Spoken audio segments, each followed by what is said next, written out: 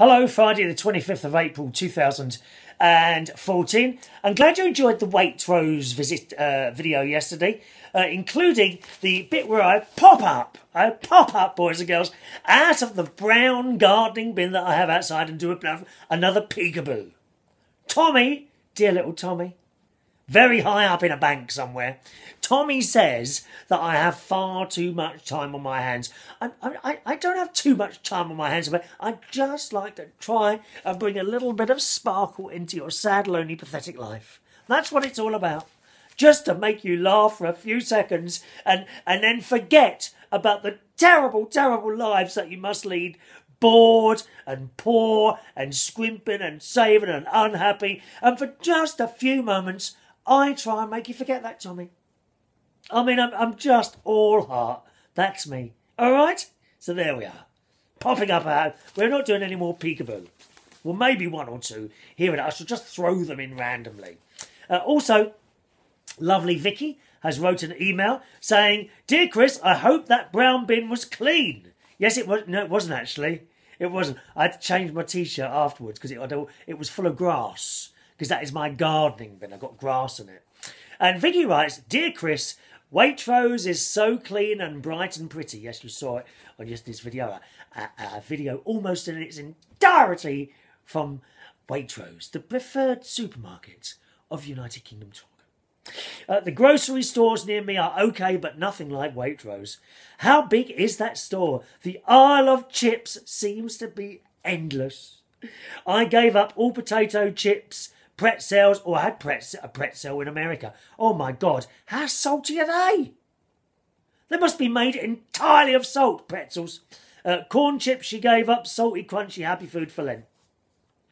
I can't just have one, I want the whole bag. This is my problem.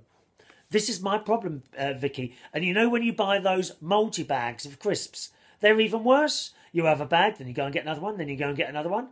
And they're small bags, you don't think you're eating so much, do you? No, can't have any crisps, any cakes, any sweets in the house, nothing like that, because it all goes. But the only thing I can have is a big thing of ice cream, and I will take out a bit and have that and then put the rest back. I've just had a bit now, actually. Strawberry. I want, Easter came and went, and I still haven't gone back to the salty snacks. No, I'm not going to either. I had a bag of crisps just after 12 o'clock on Easter Sunday, the moment Lent was over, and I didn't like them. I thought, my God, how much salt is there on these? So my body has now got used to not having the salt, and I think that's the way to go. Won't have them anymore. I wonder, actually, Vicky, is it the same as like giving up smoking? You know, so once you go, I just try one more cigarette and you're hooked again. It could be like that with crisps. Be very careful. Don't try one to, quote, see what it's like.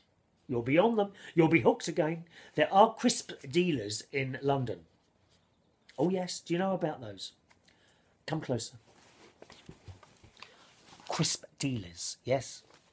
I mean, sometimes they're even working behind the bars that I work in. You can see them. So, can I have a pint of lager, please? I see people going up to them. Pint of lager and a glass of wine. And they say, have you got any crisps? And the barman looks for, yeah.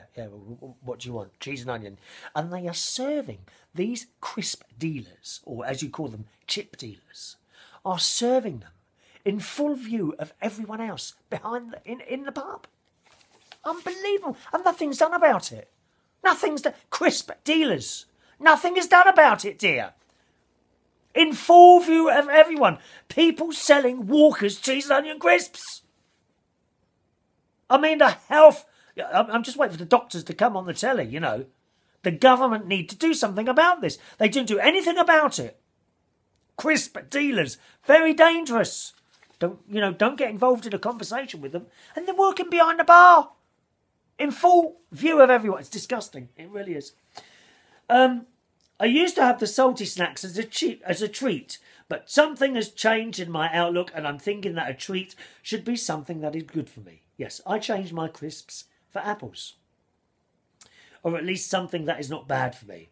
I hope that brown peekaboo bin was clean. No, it wasn't.